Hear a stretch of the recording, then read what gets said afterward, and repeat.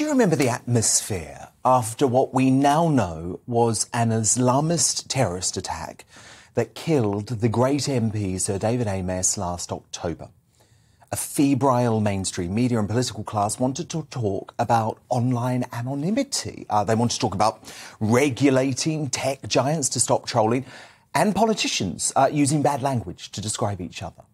Of course, we know now, as we were almost certain then, that none of that would have made a goddamn difference.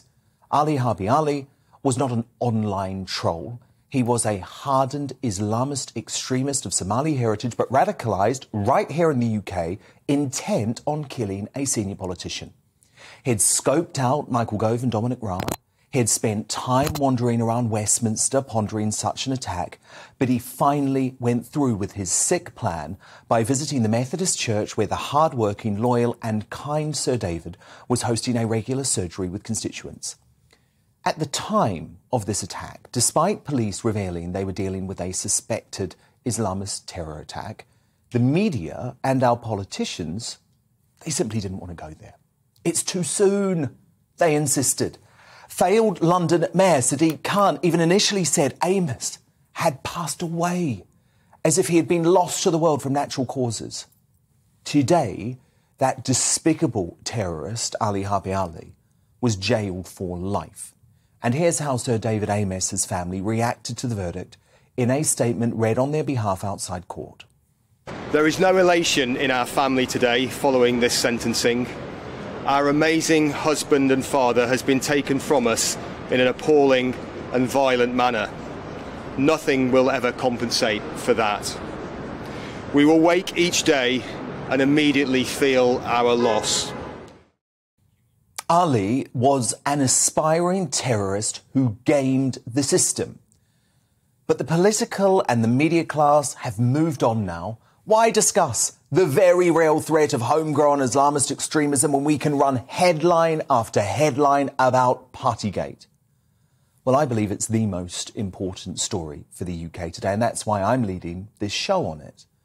The Prevent Counter-Terrorism programme failed, and it must be overhauled. So shocking analysis by the Daily Telegraph this week showed that the scheme has failed to stop multiple terrorists in the past 5 years, with 6 of the 11 most recent significant attacks carried out by individuals who had been referred to it.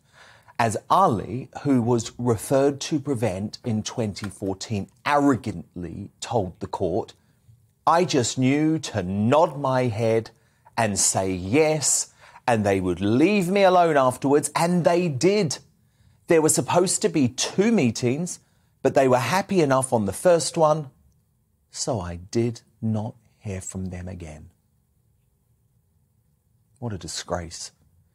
As Professor Ian Atchison, who led a government review of extremism in prisons, put it, it's absolutely another example of disguised compliance.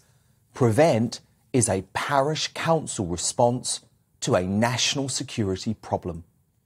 And actually, I'm going to give credit today to former Cabinet Minister Robert Jenrick, who says the establishment must now acknowledge the murder of his friend was an act of Islamist extremism.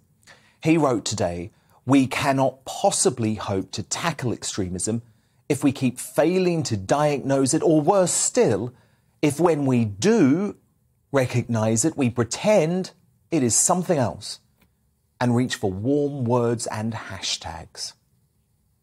Jenrick is right. Islamic radicals reportedly accounted for the vast majority of suspects on the MI5 terror watch list as of 2020. And according to the latest Home Office stats, Islamic radicals account for almost 70% of those in prison for terrorism-related offences as of 2021. We can't sit around waiting for a review of Prevent any longer. Urgent action is now required to avoid another tragedy like the terrorist killing of Sir David Amess, and we can't be scared to talk about it.